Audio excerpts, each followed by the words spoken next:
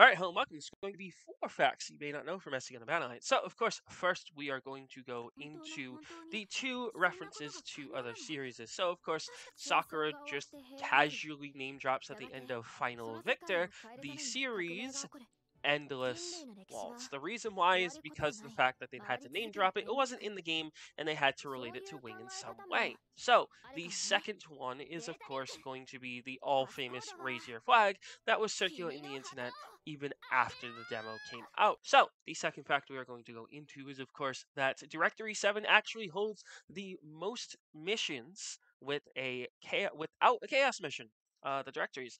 It includes 11 different missions, as you're going to see scrolling by, but does not have a chaos mission. The reason why is because Directory 6 actually has chaos missions at level 80, and that was the highest level that you could be before beating the game. So, of course, the third fact is, of course, if you use your sub 1 and your sub 2 without the proper timing, they'll stagger. But if you use them with the proper timing, you can get stuff like this.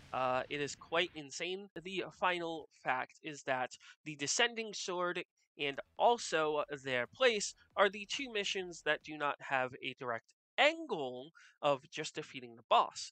We have the first mission, the Descending Sword, is just defending the Archangel, and then finally their place, as I've done in a video before, which I'll probably put a card up top, is mentioning that it does not have an end boss, but it just ends whenever it really feels like once you reach a certain point.